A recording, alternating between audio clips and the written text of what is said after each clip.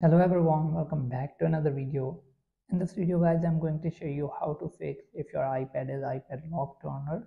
This iPad was lost in a race. So if you have iPad that is stuck on iPad lock toner and you don't have the Apple ID or passcode, then I'm going to show you how you can remove your activation lock and how you can use this iPad. So before we start the video, hit the like button and subscribe to the channel for more upcoming videos. So we are going to remove this lock toner with the help of 3U tool. So as you know that there is 3U tool for your iPhone to manage iPad. So let me show you everything step by step. So make sure that you have a Windows PC and USB lightning cable. Connect your iPad with your PC. Then open the 3U tool in your computer.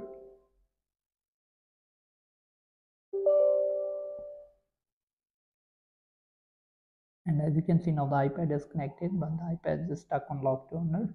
Now simply click on Smart Flash and then click on Easy Flash, and here you will see your iPhone firmware. Then once you have downloaded the firmware, make sure that you select Fix Flash, right? You're going to select this Fix Flash. Don't select Retain User Data Quick Flash or Anti-Flash. Then simply select the Fix Flash and click on Flash, and again. So it will take about 10 minutes.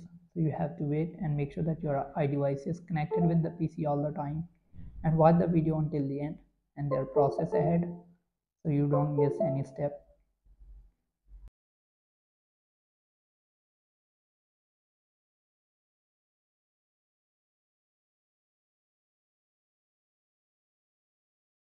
So as you can see, congratulations, the fix flash was successful. Now just wait until the iPad restarts. Click on OK.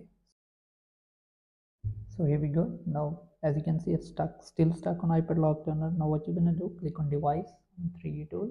Click on activate now on the 3U tool and select activation and skip setup. Then simply click on start.